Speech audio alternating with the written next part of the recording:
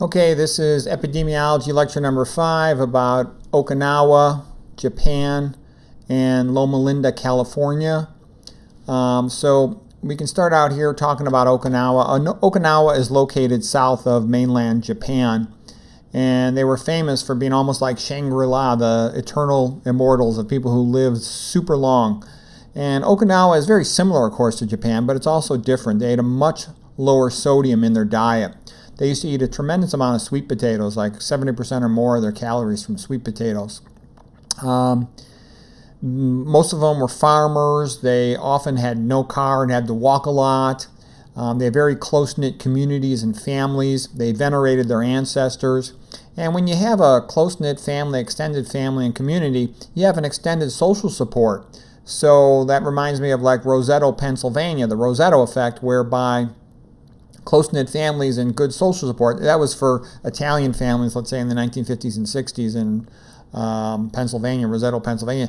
They had much improved lives compared to demographically matched populations because, let's say Luigi loses his job and he's by himself in the city, then he's screwed. He can't pay for his apartment, can't buy food. On the other hand, if he lives with a big family, they can take care of him for a couple months until he finds a new job. So getting back to Okinawa, their good social support systems helped them to survive. You know, back in those days, they didn't even have, a banking system. They didn't have much else other than each other to support each other. They ate a lot of greens. They're primarily plant-based diet, probably about 97% plant-based. Ended up being about 80-10-10 in terms of carbohydrates, protein, and fat.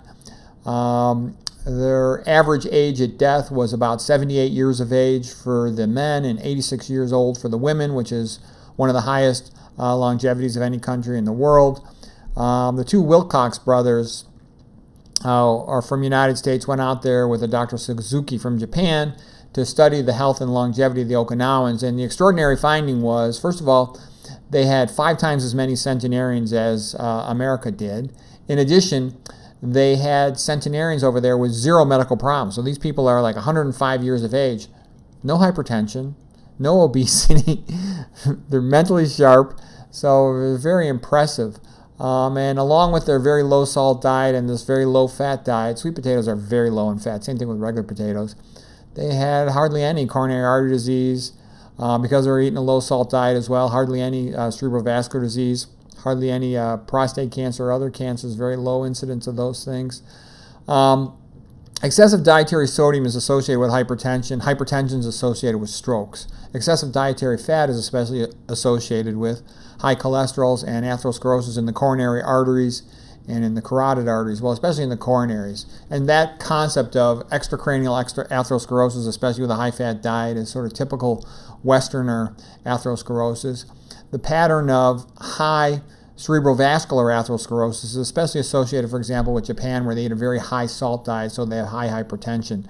And that pattern is associated with intracranial atherosclerosis and a higher risk of stroke. Okay, so now we're going to talk about Japan a little bit. Japan had incredibly good longevity, despite the fact they smoked a lot of cigarettes and ate tremendous amount of sodium, especially in northern Japan. But some people say, oh, well, it must be genetic. No, it's not genetic. When they moved to Hawaii and started eating a more westernized diet, and then even more so when they move all the way to California and eat a markedly westernized diet, they start taking on the same incidences of all these westernized high-fat disease diets of coronary artery disease, increased cerebral vascular disease, increased cancer. The rates of prostate cancer in Japan were incredibly low in the 1950s and 60s. And also of interest is, even though they smoked a lot of cigarettes, as did the Papua New Guinea population, because they ate a low-fat diet, that appears to be the reason they had relatively low incidence of lung carcinoma in comparison with the USA. Same amount of smoking, but with the high-fat diet, it had a synergistic effect to increase the rate of lung cancer.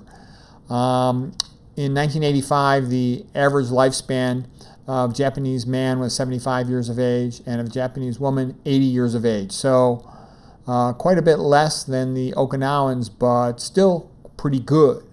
Certainly significantly better than Americans of that time, 1985. Average American lifespan in 1985 for a man, 71 years of age. For a woman, 78 years of age.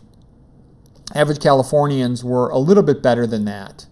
About 74 years of age for a man and 79.6 for a woman. California in general, at least it used to be a relatively healthy state. A lot of people were there because they wanted to enjoy the nature associated with California. There's a lot of national parks, you got the ocean nearby, a lot of places for hiking and walking. You know, in terms of nature and outdoor stuff, it's a great state. Okay, next thing, we're now in California now with this epidemiology. We can talk about Loma Linda, sort of a suburb on the outskirts of Los Angeles, and the population in particular there is the SDA, Seventh-day Adventist, and it's sort of part of their religion to eat a plant-based diet. And they're also a relatively standardized population, not that much alcohol, hardly any tobacco. And they often, you know, go on walks on weekends where they get nature walks. So anyways, there's been a lot of research done. They're followed by a researcher by the name of Gary Fraser, who's kept pretty close data on them for many, many years. The average vegetarian Seventh-day Adventist lifespan was 85 years of age for a man and 88.6 years for a woman. I think I've actually seen them about 1 year longer than that in this other population study when they tightened the criteria a little more on their lifestyle and habits. This is for moderately good habits. And Dr. McDougall worked with them, and he believes they could actually live longer than that if they really had optimal habits. That a lot of the people in this cohort were not as good at habits as one might guess. But still, for a well-documented population, these are the best lifetime longevity numbers that have ever been obtained. So for a man, 85 years of age. For a woman, 88.6. And I think if a person has all their habits as good as can be, they exercise a lot, they put effort to get their sleep, they eat the low-fat plant diet, they could probably get an average of early 90s. That's a guess, but it seems to probably be true. So anyways, that's the epidemiology of these populations. Hope it's helpful.